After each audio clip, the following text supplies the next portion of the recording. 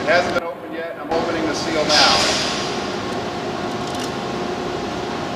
We're actually going to use 375 milliliters, or about that.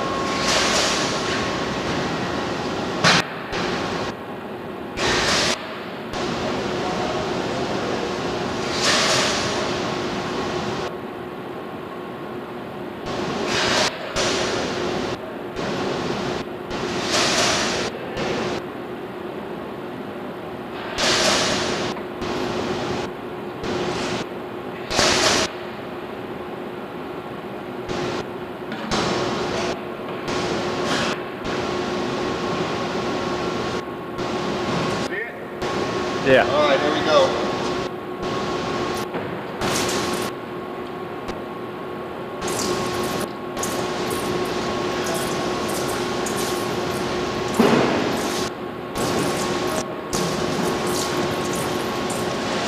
Zoom in on it.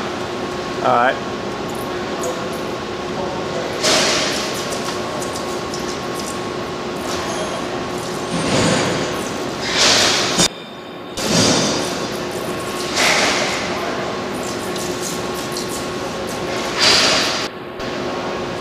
All right, we're going to clean it up and repeat the test. Okay. Cut it off.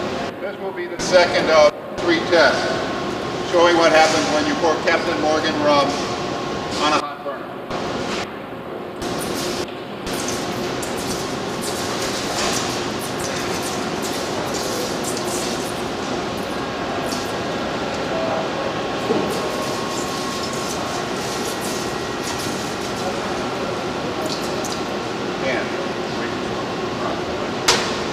That's the end of the second test. We'll clean up and run a third. This is going to be test number 3 of Captain Morgan spiced rum, 70 proof, on a hot burner.